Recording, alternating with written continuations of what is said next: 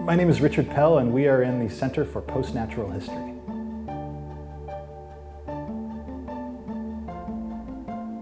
The Center for PostNatural History is a bit like a natural history museum. That is to say, we exhibit things that were living. However, the organisms that we're interested in are ones that have been shaped by human culture. So my background is in art. I went to school for art and I teach art. As an artist, I've always been interested in engineering. And then I started to learn about this genetic engineering. That's really where the genesis of this project came from, was in wanting to learn about genetic engineering and being a little frustrated that there wasn't a place like a zoo or a natural history museum where I could just go and see this stuff for real.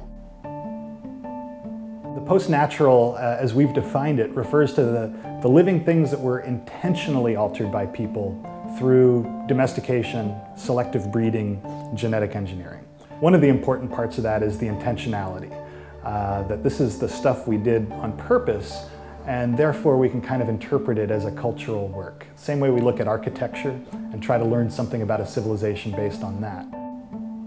Here in Western Pennsylvania, giant pumpkins are kind of a big thing.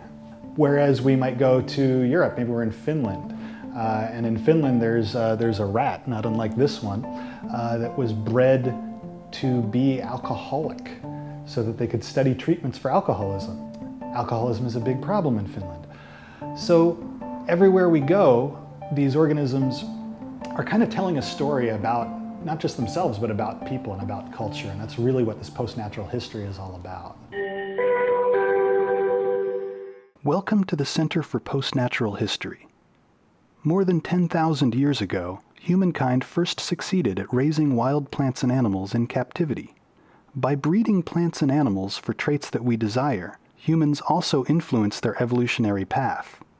In doing so, we alter the form and function of the living world in surprising ways.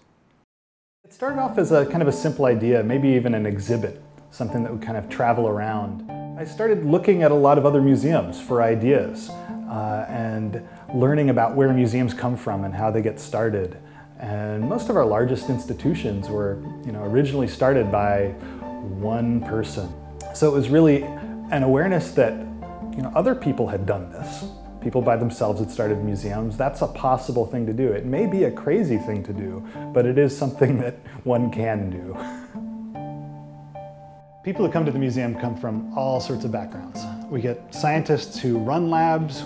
We get anti-GMO activists who might protest what is going on in the lab. We get people who have never thought of this stuff before. We get people who are organic farmers, and they think very deeply about the history of the vegetables that they plant.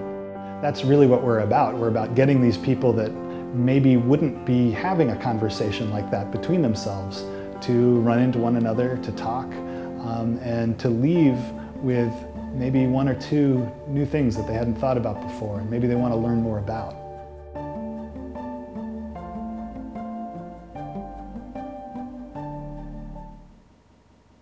Pittsburgh is at the crossroads of a lot of really interesting histories that are relevant to the post-natural. It's not any one thing.